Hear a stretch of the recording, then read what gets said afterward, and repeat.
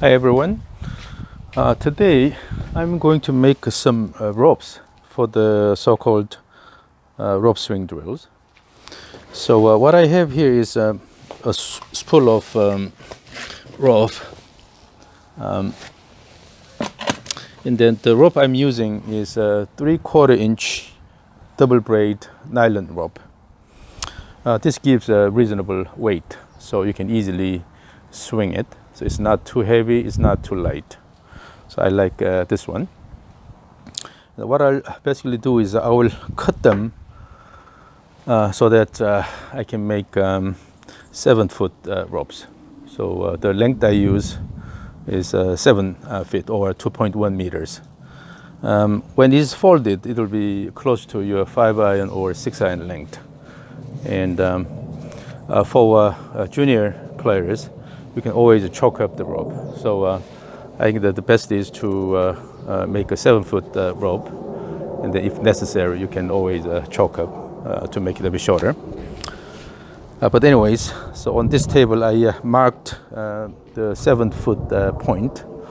So I can mark the 7-foot point here, and then usually what I do is I'll put an electric tape at the end here, so that keep the fibers tightly together, so they don't get loose. And also the other side as well.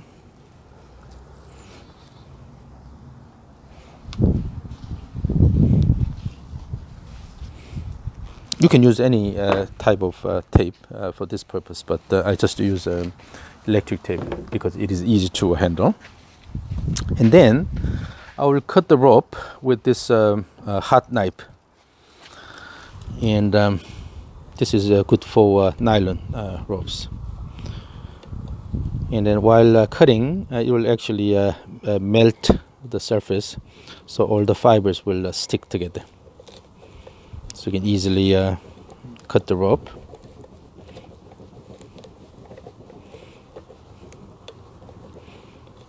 And then do not pull this too hard, then the fibers will be pulled out. So one rope is done here. And then we can do the same thing. So again, run the rope here, and then find the 7-foot point and mark it, and apply electric tape on both sides of this 7-foot point.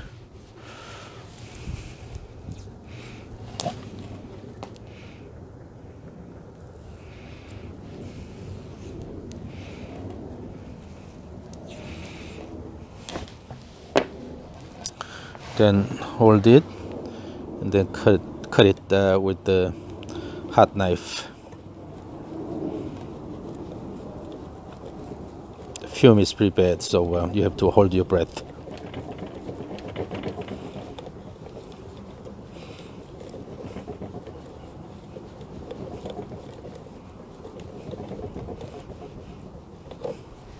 Okay, so again I made another one here.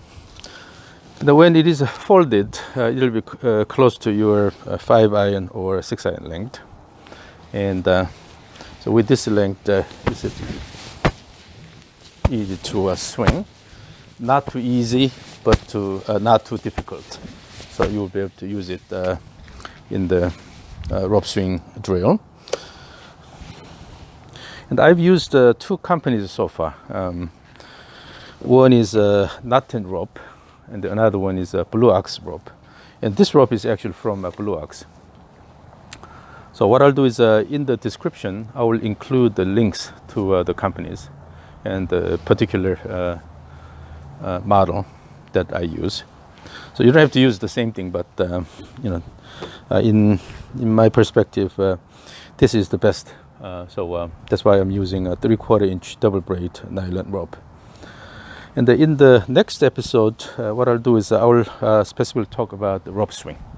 It can be a really useful drill I'll try to attract your attention to some of the key aspects of the rope swing, what you need to achieve with the rope swing, why we're doing the rope swing.